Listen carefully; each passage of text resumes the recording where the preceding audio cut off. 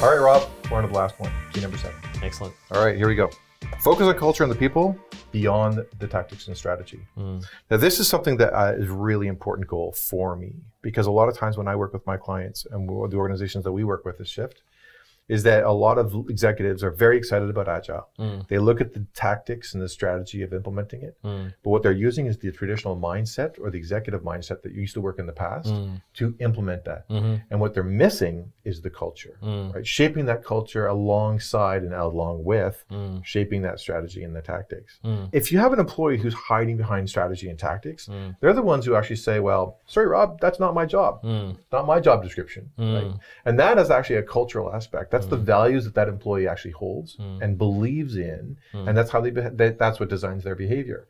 You can have the same job description, but if you shape the culture differently, then they say, well, you know what, Rob, that's not my job description, but I can't let that client down. So let's get together, get on the phone, and let's figure this stuff out. Yeah, that's an amazing culture, right? If you've got people who will step up when they need to and will come together when the chips are down.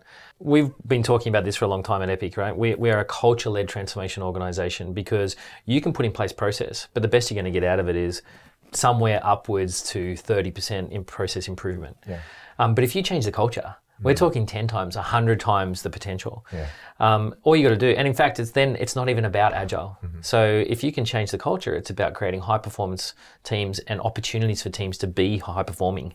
Always we say, tackle the people, tackle the culture, lead through the leaders, and help them to create the environment for success, and then mirror the culture that they want to instill in the organization. And ultimately, if you're not going to manage that culture, if you're not going to tackle that culture question up front, then culture's going to tackle you.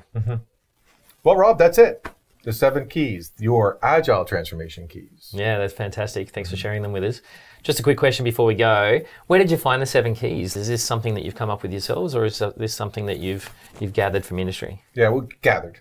Because there's a lot of organizations that we've worked with that are really doing the one side of the key and not the other side, and vice versa. There's a lot of organizations that are actually getting this thing right, and they're figuring out the path. And what these things are an extraction of the patterns of those that get it right. But we also work with a lot of organizations that are getting it wrong. And what we've discovered is they've matched them up. So that's why our 7 keys are structured in do this, not do that. Yeah, it's perfect. What I found as well in the industry is that there's plenty of examples out there of organizations that are almost the bastions, the golden light that you could look at to find some of these 7 keys. They're not necessarily getting all 7 of them, but they're getting some real headway in their transformational space because they're taking care of more than, let's say, half of them. So it's good. It's good to see it's not all doom and gloom. No, it isn't. And one thing too we noticed is that executives can get really excited about these 7 keys and tackle all 7 at the same time.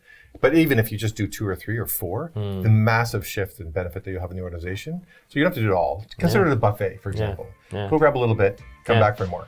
Well, one of your earlier keys was, look for small iterative improvements day to day. Just take on one of those 7 keys. That's right. You might end up with one at a time. With something good.